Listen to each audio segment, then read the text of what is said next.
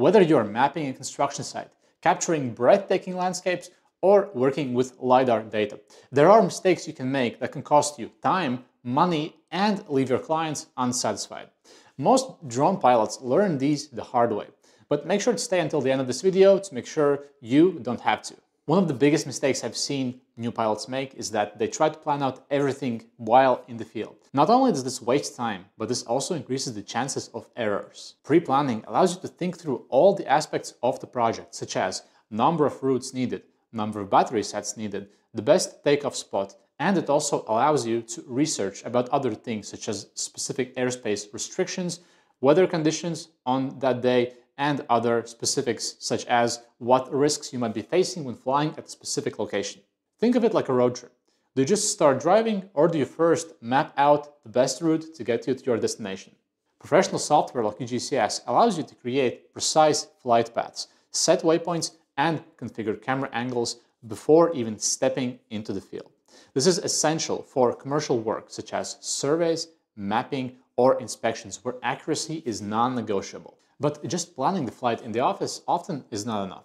Imagine you reach the location only to find out that the mobile network there is weak and your software actually can't launch the drone simply because there is no internet connectivity. That's why it's essential you download the maps and elevation for offline use, because this ensures that even if there's no internet connectivity or very limited cellular coverage, you'll still be able to launch your drone and adjust your missions while in the field. Another important habit you should develop is using the right elevation model. Very often, terrain models in drone flight planning software are with the resolution of 30 meters. This means that there's a distance of 30 meters between two consecutive elevation points.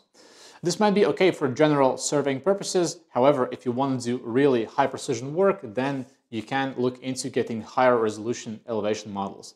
Many governments, including the USA and European governments, offer their own public elevation sources where you can get datasets with resolution as high as 1 meter. And so you can just take those 1 meter digital elevation models, load into flight planning software like UgCS, and you'll be good to go and will be able to capture very high resolution data. However, accurate flight height does not always mean accurate data, especially when flying with LiDAR. Many pilots who fly with LiDAR do the IMU calibrations manually, which might work in some cases, but might lead to horrible results in some others. It's always best to automate the IMU calibrations whenever you can, and that's why I recommend using software that allows you to automate IMU calibrations to make sure you don't forget to do that and give you consistent and good quality results. So now, when we are ready to fly, a question arises: how well can the drone follow the terrain? Many drones have terrain following features, but the default settings are not always ideal, especially in hilly or mountainous regions.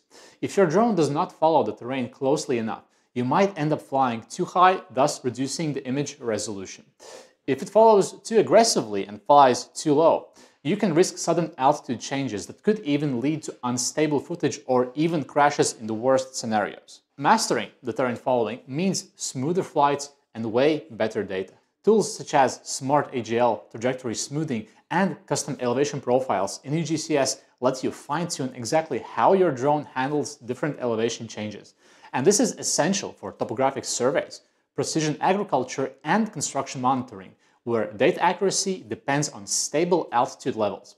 We have a separate video on all drone terrain following secrets, so make sure to check it out right here. And the worst feeling? Coming back from a long day of flying only to realize there are gaps in your data. Maybe some images are out of focus, an SD card malfunctioned, or some area was not covered. The best time to catch these mistakes is while you are in the field, not back in the office. Every time you swap a battery, take a minute to review the captured images, check for sharpness, alignment, and full coverage of your survey area. And if something looks off, you can fix it on site instead of having to come back another day.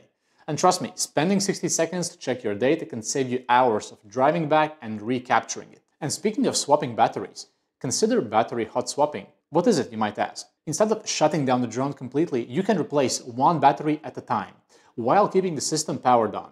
This means no waiting for the drone to reboot, no reconnecting to GPS, and no reinitializing all sensors.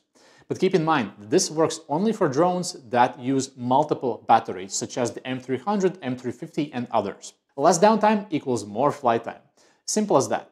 If you're flying with RTK for high precision mapping, this is even more important.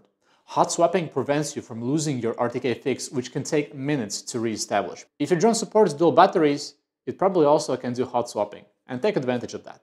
But what you should not take advantage of is using just a single SD card to store all your precious data. Your flight data is valuable, so treat it that way. SD cards fail, laptops crash, and unexpected accidents can happen.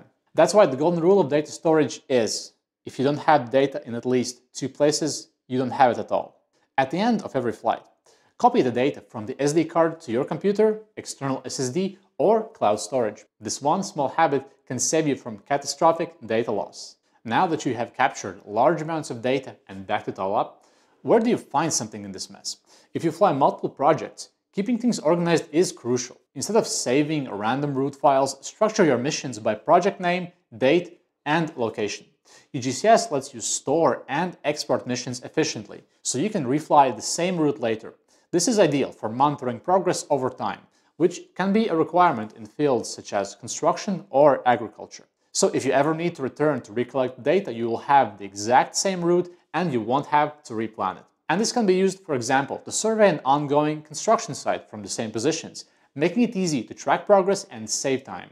Just go to the field, launch the drone, collect data, collect money. And lastly, what if something serious happens and you need to access flight logs? Should you keep them, and where? Flight logs, they're not just for troubleshooting. They're often essential for regulatory compliance and fleet management. Some regulators require pilots to keep very detailed flight records. UgCS automatically records telemetry data, which can be exported for analysis or legal documentation. So if you're flying commercially, having these logs can help protect you in cases of disputes or audits. Implementing these pro tips will help you level up your game. But wait, there is one more really important rule that might be even more crucial than everything we've mentioned in the video so far. So make sure to watch this video now to know how to save your drone in the future. Make sure to leave a like and subscribe to our channel for more cool drone content. And try out our professional flight planning software, UgCS, with 14-day free trial. So see ya and goodbye.